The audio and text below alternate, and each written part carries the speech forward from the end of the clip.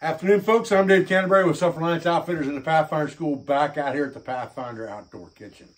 What I thought we'd do today is make some traditional Southern fried chicken. I want to show you how to do that. And the reason I'm doing this is I have a skillet out here, a Field Company cast iron skillet. And they're fairly new. They've probably only been used once, if they've been used that much. And I need to get this thing seasoned up. It's not near as seasoned as some other skillets, and it didn't come pre-seasoned like the Stargazer cast iron did. And one of the best ways to season anything is just frying that bad boy. So we're going to fry up some Southern fried chicken today. We're going to make our batter up because that's the most important element of this whole thing. Stay with me and we'll get started, guys. Okay, so the first thing we're going to do is we're going to make our milk and egg wash. And we've got a nice big Ziploc bag here. And this is going to throw you off a little bit, but this is going to be one of your best secret ingredients to this whole thing. This is a onion dip or soup mix from Lipton. And instead of using this, I'm going to take one pack of this out of here. Instead of using this mix in our breading, we're going to use it in our wash. The reason for that is because it's going to marinate a little bit and let those seasonings marinate into our chicken before we even bread it. We're going to throw that in, and we're going to throw, let me get this egg container here doubled up. We're going to put 2 eggs in this bag. And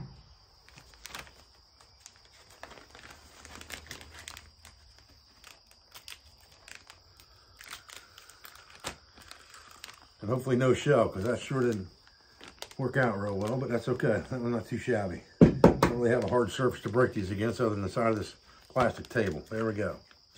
All right, I don't see any shell in there. Unless that's a piece of shell right there, maybe. I think it is. Get rid of that and then we're okay. The rest of that is seasoning. Now we're gonna put some milk in here. Just like that. And we're going to Ziploc this dude up. And we're really gonna just destroy this and mix it up. There's no need to mess around with beating those eggs and all that stuff before we pour them in here because we can do all that in the bag. So this wash bag is gonna be good enough. Now, once we do that, we're gonna put a little bit more milk in here because I want enough in here of this wash to basically submerge my chicken in when the time comes here directly. And it's nice and cold because it just came out of the cooler. So we'll let that sit to the side for just a second here. Get rid of some of our trash. Hey Zon, how you doing, buddy? So you came to investigate things. Got our trash can under here. Pretty good. Okay, now we've got 3 thighs here. Just regular bone-in thighs with all the skin and the fat on them, and that's exactly what I want. I like the dark meat chicken. So we're gonna throw them bad boys in here, just like this.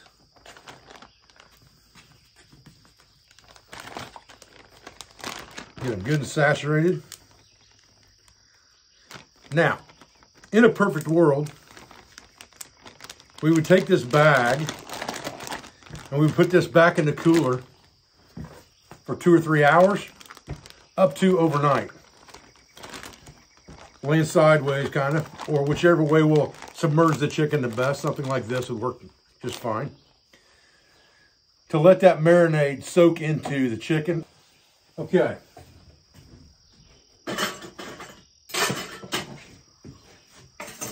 While that's sitting off to the side or in the cooler, marinating, we're going to make our batter. And flour is going to be the first component of this. So we're going to use 1/2, basically 1 cup of flour. Everything else that we add to this is what's going to either make it great or make it semi-great. First thing, soul food seasoning. Let me get my spoon here. we're going to add a full tablespoon of this soul food seasoning. And then a second tablespoon. Now we're going to come in and we're going to add a few things on top of that. We're going to put about a 1/4 teaspoon of garlic powder in there. 1/4 tablespoon, excuse me. About a 1/4 tablespoon of cayenne pepper.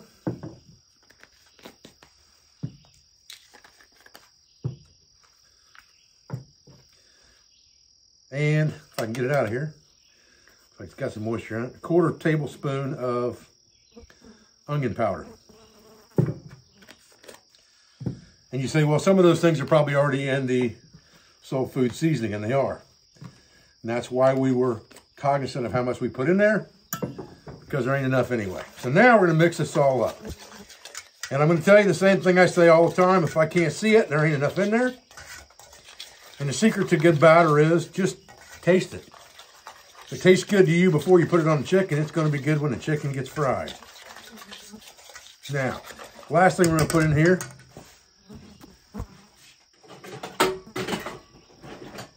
is our ground pepper. I always put that in last. Again, I want enough ground pepper in this dude that I can see the pepper, or it's not enough. So we'll just grind this dude in here. So it looks like we got a good coating on the top of the flour. And then we will mix it all in. Make sure we can still see some pepper in there.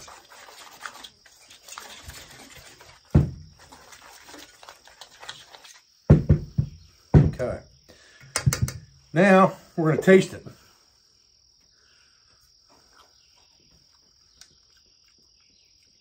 Pretty good. It's pretty good. Okay. It's actually almost perfect. That's, man, that's actually almost perfect. Okay. So, get rid of whatever flour we had left in that. Now we got to heat up some oil. Okay, so we're going to put enough canola oil in here, or vegetable oil, it doesn't matter, to fill up about half of that pan. So we're cooking one side and then the other side on this chicken. And we want this to be about 350 degrees. We're going to heat it up slowly. Remembering we got new cast iron here and we don't want to overheat the oil and get it so hot that it's bubbling and going crazy. We just want to sheen on top of the oil and see a few ripples in there. We want 350 degrees. We can test that with a thermometer if we want to, or we can just kind of go by instinct. Okay, time to get our chicken staged and breaded.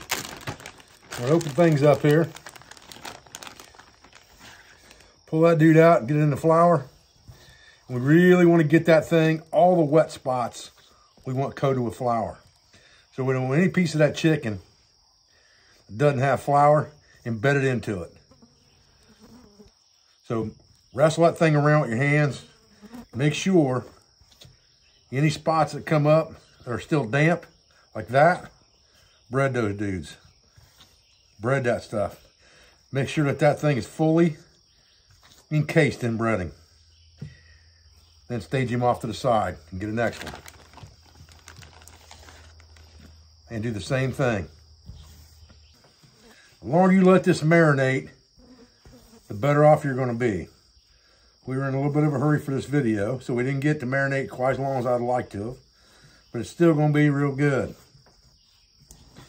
For sure. No doubt. Again, no wet spots. So just, okay. Now we're ready to go over to the oil. All right, so when I start to see this moving around, I know it's hot enough. I can see a little bit of rippling on the top of that dude. So we'll get our first piece of chicken here. We'll put him right in there. Look at that. Our second piece and nuzzle him in there. And we got one more if we don't overflow. Woo, look at that. Man, that was close. All right.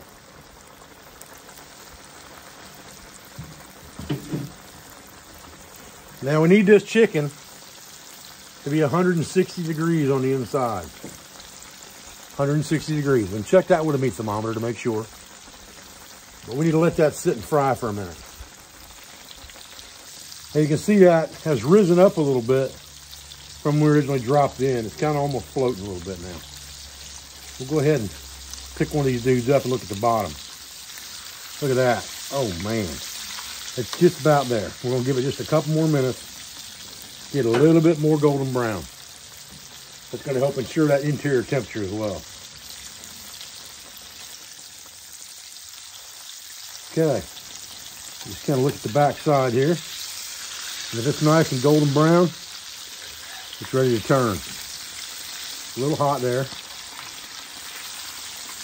The rest of it looks really good though. We got one spot right there that got a little hot. I think we're still fine though.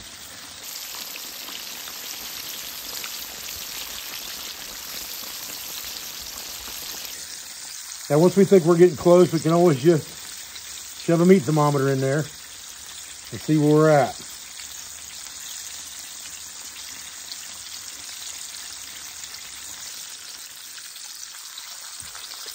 Now we're sitting at about 150 right now, so we'll probably flip them one time. Give it 5 more minutes and we'll be at 160 and we'll be ready to taste this chicken. Okay, let's see what we got going on here. We got a local bottle of pop here today. This is a Ski. If you ain't from Jackson or Wellston, you probably never heard of Ski. But if you're from around here, you've drunk your fair share, guaranteed. It's a lemon lime pop. Got some of the pulp in it. It's fantastic. Got a few slices of sharp cheddar cheese here. And grab us a chicken thigh out of here and see what we got. Break into this dude. A little extra crispy going on. I love it. Pull some of that skin back. Man, look at that. Thing is perfect on the inside. Perfect. Oh man. Ooh-wee. So good. It's still too hot to just pick it up and eat it, I guarantee you that. Although, Azan would surely try. Nice and moist. Oh, man. Thing looks so good. Oh man. That chicken is perfect. All right, Zon, hold on, buddy. Here's on. I was like, let me up on some of that extra crispy.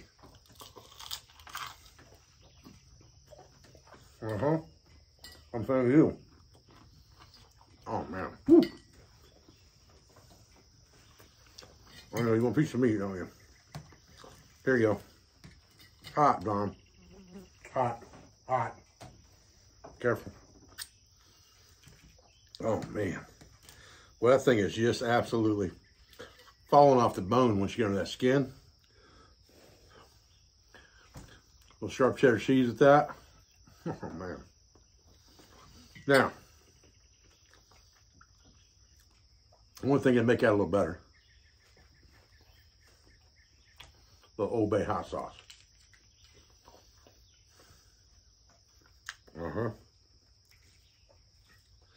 See what kind of trick action that does for us.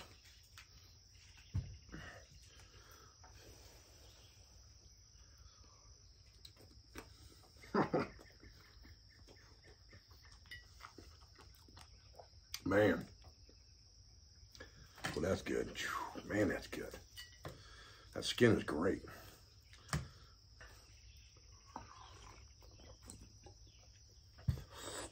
Man, that's good. Golly. So if you never had Ski, definitely like everything else, better in the bottle.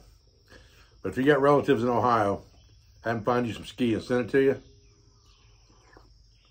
you won't believe how good this stuff is. It's amazing. It's got a little bit of an orange taste to it. Orange and lime. Really, really, really good. It's different than Mountain Dew or 7-Up or Mellow Yellow. It's different than all of those lemon lime type drinks. This thing is way better, way better. Love it. Love it.